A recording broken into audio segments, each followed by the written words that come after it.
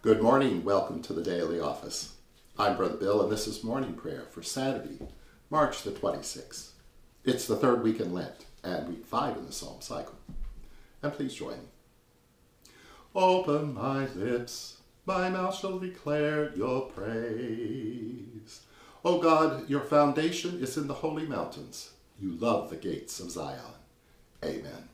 Psalm 87, and please recite it with me. O God, your foundation is in the holy mountains. You love the gates of Zion more than all the dwellings of Jacob, Leah, and Rachel. Glorious things are spoken of you, O city of God. I've allowed Egypt and Babylon to them that know me.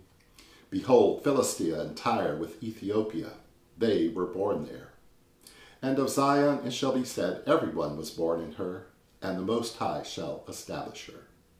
You shall count when you write in the register of the people, that this one too was born there. The people shall dance as they sing. All my springs are in you, Zion. Amen. Glory to you, source of all being, eternal Word and Holy Spirit, as in the beginning, so now and forever.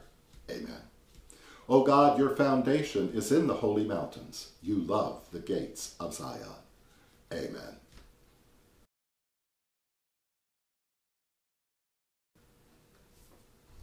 A reading from Genesis chapter 47, beginning at verse 27. Thus Israel settled in the land of Egypt, in the region of Goshen, and they gained possessions in it, and they were fruitful and multiplied exceedingly. Jacob lived in the land of Egypt 17 years, so the days of Jacob, the years of his life, were 147 years. When the time of Israel's death drew near, he called his son Joseph and said to him, If I have found favor with you, put your hand under my thigh, and promise to deal loyally and truly with me. Do not bury me in Egypt. When I lie down with my ancestors, carry me out of Egypt, and bury me in their burial place. He answered, I will do as you have said. And he said, Swear to me. And he swore to him. Then Israel bowed himself on the head of his bed. After this, Joseph was told, Your father is ill. So he took with him his 2 sons, Manasseh and Ephraim. When Jacob was told, Your son Joseph has come to you, he summoned his strength and sat up in bed. And Jacob said to Joseph, God Almighty appeared to me at Luz in the land of Canaan, and he blessed me, and he said to me, I'm going to make you fruitful and increase your numbers. I will make of you a company of peoples, and I will give you this land to your offspring after you for a perpetual holding. Therefore, your 2 sons who were born to you in the land of Egypt before I came to you in Egypt are now mine. Ephraim and Manasseh shall be mine, just as Reuben and Simon are. As for the offspring born to you after them, they shall be yours. They shall be recorded under the names of their brothers with regard to their inheritance.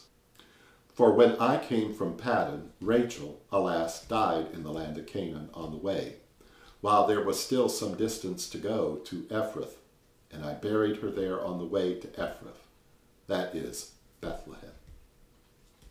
Here ends the lesson.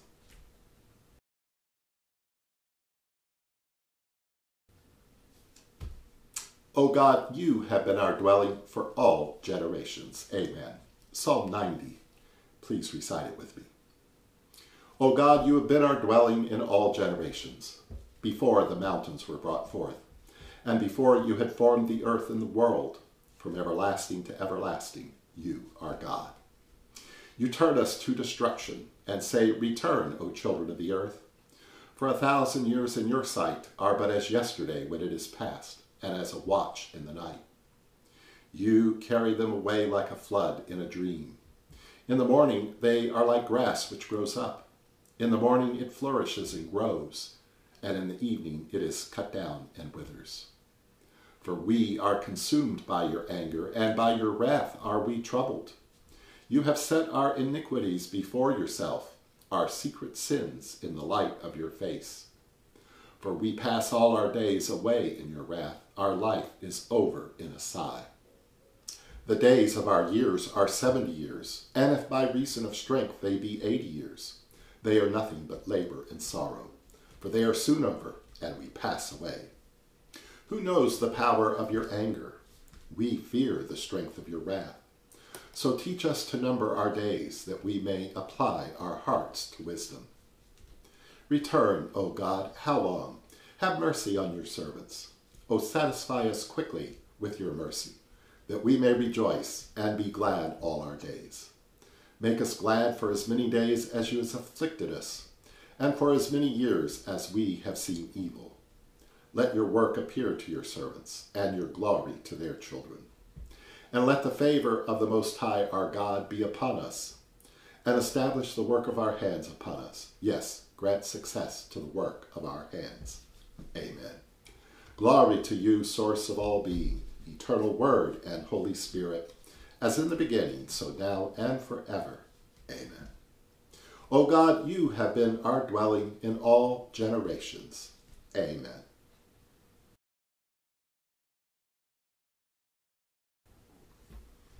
Paul's first letter to the Corinthians, chapter 10, beginning at verse 1.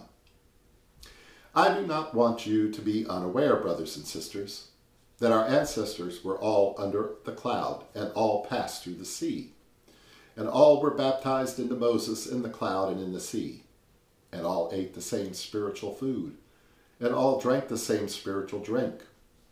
For they drank from the spiritual rock that followed them, and the rock was Christ. Nevertheless, God was not pleased with most of them, and they were struck down in the wilderness.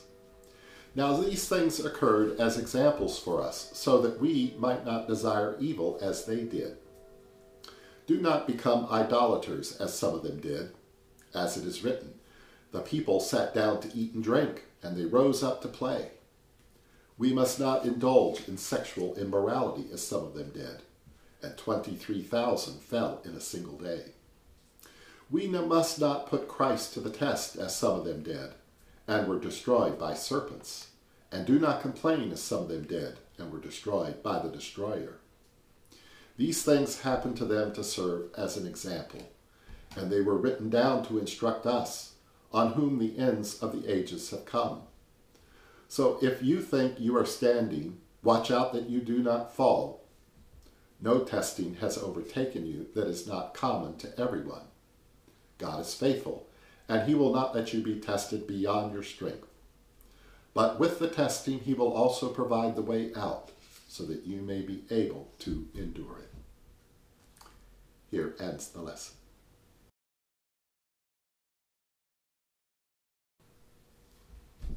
Now let us pray for the church and the world, for the mission of the church, that it may extend the peace and the love of Christ to all people. For Michael, our presiding bishop, for Jennifer Ann, our bishop, for Brother Joe, our community servant, and for all of our church leaders, for all clergy and ministers, that they may be ever faithful servants of your word and sacraments. For unity in the church, that our scandalous divisions may be healed. For the poor, for the hungry and the thirsty, for the destitute and the unemployed, that we may share with them the riches of creation, and free the world of poverty and famine.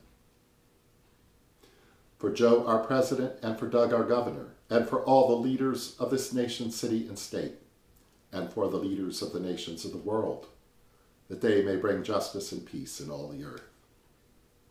That God, who's begun this ministry, may bring it to fulfillment. Rejoicing in the fellowship of Francis and Clare and all your saints, let us commend one another in all of our lives to Christ our God.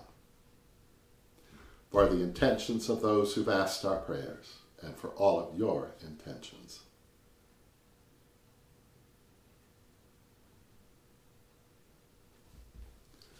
Our beloved, which art in heaven, holy is your name. Your kingdom come, your will be done, on earth as it is in heaven. Give us this day our daily bread. Forgive us as we forgive others. Lead us not into temptation, but deliver us from evil. For the kingdom, the power, and the glory are yours, now and forever.